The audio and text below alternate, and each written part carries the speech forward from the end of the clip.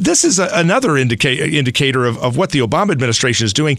They are targeting the rich generally. They're targeting the successful, the people who make America work generally. Now they're even targeting them specifically.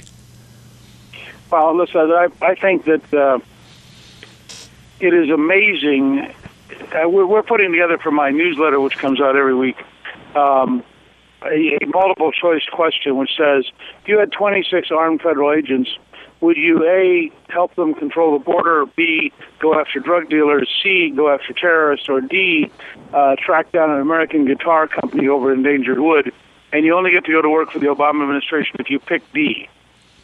Well, and even worse, it's not just do you go after the drug cartel leaders, do you give them guns and then not go after them? So it's even worse than what you laid out. That's exactly right. It's the Fast and Furious thing.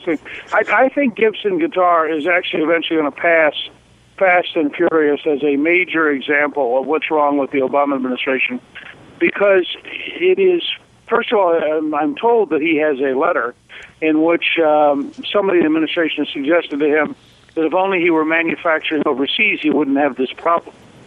Now, if that's true, that letter is so utterly irrational given the president's speech the other night and 9.1% unemployment, that it really gives you a sense of how destructive the bureaucrats are under Obama.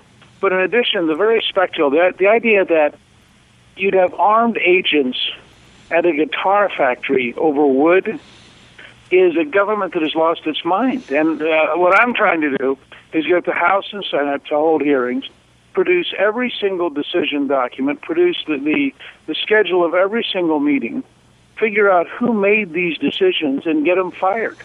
There's no reason that we should tolerate bureaucrats who come into a totally peaceful environment, close it down, force the workers to go home, tell the tourists it's closed.